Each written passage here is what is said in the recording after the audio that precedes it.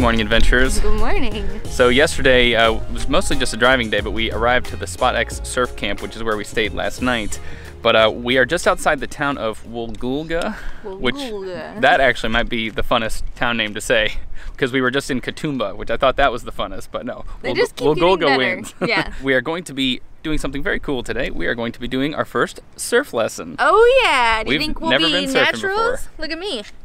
I got the stance. You already look like you've had a few lessons. Well, I do workouts and sometimes they make you do burpees and then get up into surf position. So I think I'm gonna do all right. But we came to one of the headlands that's just nearby. So a headland, we didn't really realize, but it's just kind of a coastal area that's elevated, kind of, I guess, cliff-like, but usually gives you pretty epic views all around. And this one is known as the best spot in Australia to do whale watching. Sadly, we are 2 months too early, so we will see no whales today, but we might see some dolphins. Otherwise, it's still just a beautiful view. Yeah, so we're gonna enjoy the view and then we're gonna go get our surf on.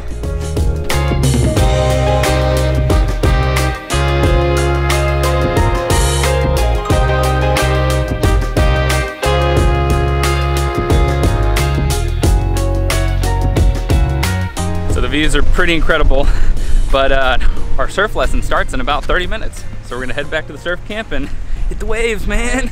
Yeah, man. We're gonna be talking like surfers immediately after this lesson. Sorry in advance.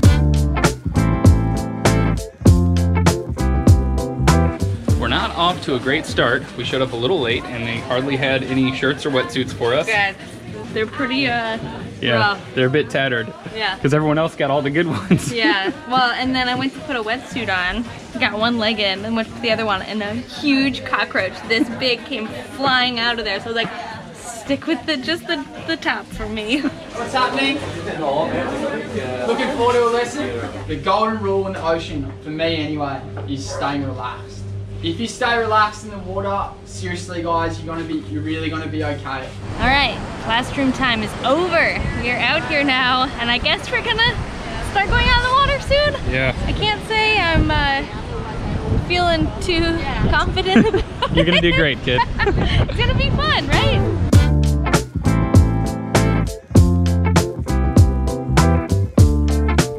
I haven't quite mastered holding a surfboard yet. Let's go surfing. This is hard.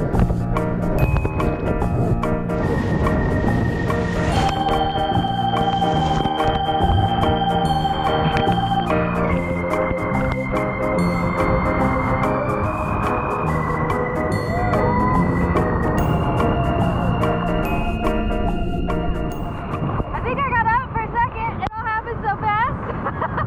But I've been really scared to get up, and now that I did it once, I think it'll be a little bit easier. Luckily, the guides are really nice and helpful here, so they really give you a lot of hands-on attention, which is exactly what you need.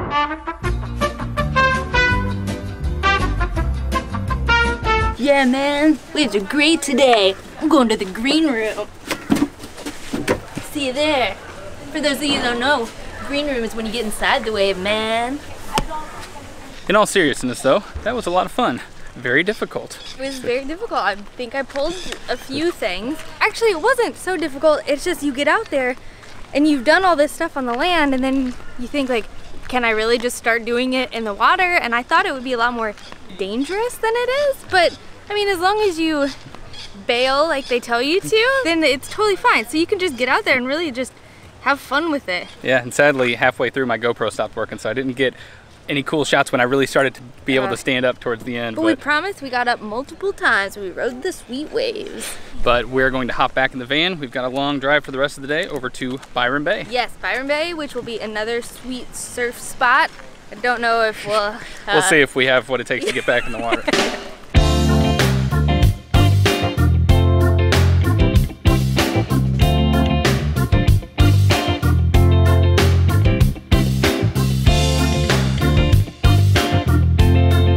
We made it to Byron Bay. Oh my gosh, it's beautiful! We survived surfing this morning, although we're quite sore, and I already so busted sore. my toe up as well. It's black and blue, maybe the worst bruise he's ever gotten. Yeah, it's just like my toenail turned purple, but other than that, no serious injuries. Fine. But before we head into town to explore it a bit, we just want to tell you a little bit about Byron Bay. So it is a town in the northeastern corner of New South Wales, And what's interesting is that it became super popular since the 1960s when surfers and hippies came here and started to settle here.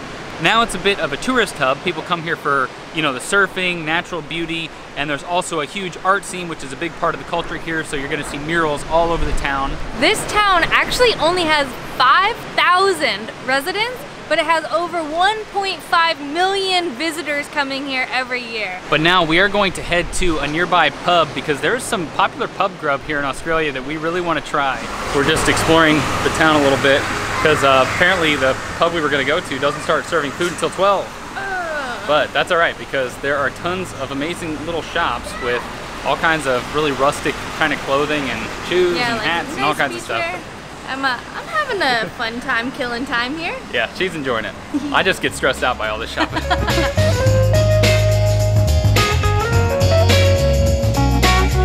Our lunch has arrived and I am so excited. So I think we are trying the most popular bar food in all of Australia, which is this lovely dish right here called the Chicken Parmigiana, or I guess here it would be Chicken Parma or Chicken Parmi.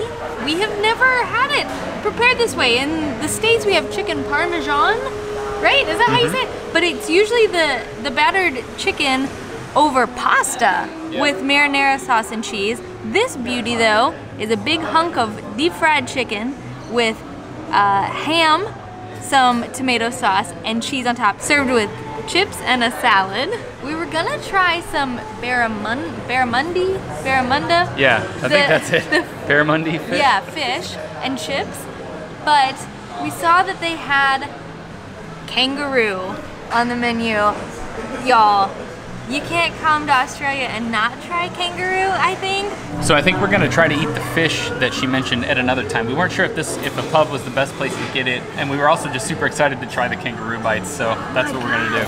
It looks like hunks of beef. I'm so excited for this. Yeah, well let's try the chicken parma first. Because I think it needs to be eaten nice and hot. Deep fried chicken with cheese and ham on top, and French fries on the side. Oh my gosh. Oh, it's... Ooh. The crust is just flaking off there. It's so crispy. I don't think it's gonna be too crazy tasting, but I'm excited for it nonetheless. Oh yeah, that is perfect pub food. Oh my gosh. So the chicken is really nice and moist in there, and then the outside is super crunchy. The ham is nice, it makes it super salty, and the cheese on there. And then the marinara sauce is nice because everything's pretty savory, so it adds a little sauce in there to break it all up. With chips though, I guess chips probably aren't so much better than pasta, but for some reason they seem a lot worse. I guess because it's all deep fried. I like that they give you a cheeky little salad on the side though, as if that's like greens in there. Apologizing for everything you're gonna eat. So I'm not 100% sure how this became such a popular dish in Australia. It seems a little random to us, but I'm sure some Australians watching know, so let us know in the comments. Yeah. So these are the little kangaroo bites that we got. We figured the chicken parm would be pretty filling, so this will just be a nice little addition to it. But it's definitely a little bit, it's got like a stringiness to it. But you can see they made it a little bit pink on the inside, but it still has some nice little char marks on the outside. I think it's gonna be kind of chewy. Seems like it. It is a little bit chewy, but it's got a lot of flavor in the meat. There's some savory sauce that it's in as well, which is nice. You get a nice burn flavor from the little charred bits that are on the outside. I love that it's kind of medium cooked because it still gives it a lot of flavor to the meat. Not bad at all. It is in some, I think it was a coffee sauce, which is really nice because the bitterness of it, I think, pairs really well with the saltiness too. It's almost like a mix between lamb and beef, I would say. Yeah. I'm pretty impressed. I didn't know what to expect from kangaroo, but you guys are adorable and delicious. Sorry. The meat has almost like a greenish tint to it, don't you think? Yeah, it does actually, like a gray. Yeah, grayish green, which might not sound that appetizing, but it tastes pretty good. You guys will have to let us know if you enjoy kangaroo, and if so, how you like it prepared, like sausage, a burger, just grilled like this. I think we'll definitely try some other forms while we're here, because this is pretty cool, and one of the few countries where you can get it nice and fresh.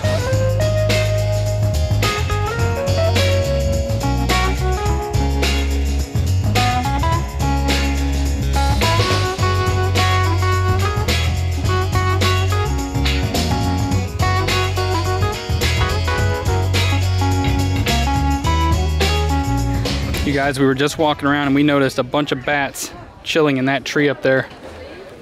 Check it out. Like 4, 5, there's a whole heap of them in there. Look how big they are. I mean, I don't know if you guys can really tell, but they're huge. Oh, they're moving around. Yeah. They're preparing for their nightly feast. Hopefully not on us. I don't know if you guys can hear, but they're making the most horrible sound. It's like...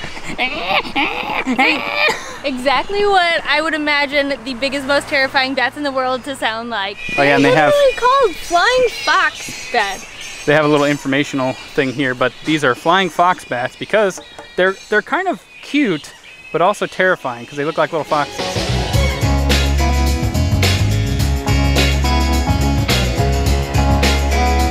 We had a beautiful day going on, and then we decided, oh, let's rent some bikes and ride out to this lighthouse. And the minute we did it, it just started pouring down rain, but it's off and on, so we stopped. You stop, it stops, the rain stops, and then you start going and it starts pouring on you. I think we've stopped 4 times now. Yeah, but we made it to the walking trail. The rain's let up a little bit for now. We are headed out to this lighthouse that we really wanted to check out that's kind of on the edge out here. I don't know how long it's going to take to get there, but it should be some epic views, and hopefully we can give you a little history of the lighthouse when we get there. Hopefully this storm officially clears up on our way there.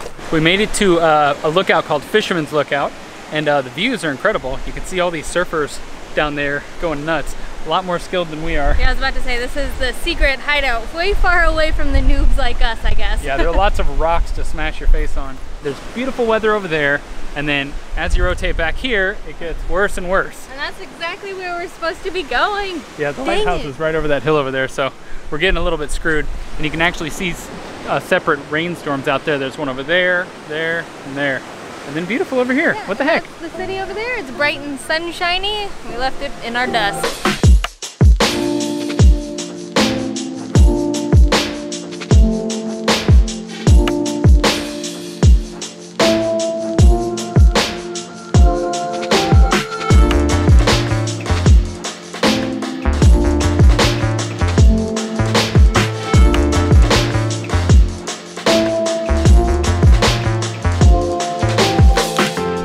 Well, I hope you guys enjoyed the drone flight. I managed to get it up for just a little bit, and now the rain's coming right back, so we're running on out of here. You guys, the sun has come out. We decided we deserve a beer after all that hard bike riding. That's a single gear bicycle, and it's really hard to go up some of these hills. This area is super hilly, so obviously we didn't make it all the way out to the lighthouse because it was super hilly, but if you go out that way, that is the most easterly point of all of Australia, or the mainland, I guess, yeah. We wanted to see that when we were here, but we weren't sure if the rain was going to let up, and now it's like perfectly clear skies. Of course. But another thing you also have to do is come to Byron Bay Brewing, which we have done. We got 2 of their happy hour beers. I got the Frothy Holiday, which is a lager. And I got the hazy one, which I'm assuming is a lager as well? Yeah, I think so. Cheers. Yep. Ding! Both nice and refreshing though. Very good, very cold. Alright, well we cannot wait to explore more of this amazing country. We'll be off to Brisbane tomorrow. Yep. We might take tomorrow off because I think it's mostly a driving day, but we will be back at you with more amazing views and foods and all sorts of Australian things. Oh yeah. Good night, adventurers. We'll see you on the road.